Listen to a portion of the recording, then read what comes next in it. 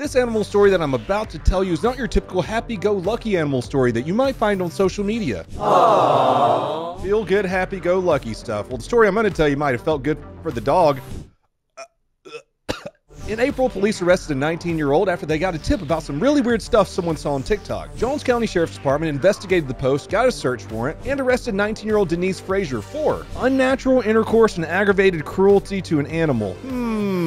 Oh, she f***ed her dog. Cops said the video was so disturbing they couldn't even discuss it to the media. But it doesn't end there. Denise has recently started a Twitter where she adamantly defends her actions. She says all girls do this with their dogs. Quote, your moms, sisters, aunts, nieces. No, they don't, you f***ing psychopath. At least some of the tweets responding to her are funny. Dog in her vag.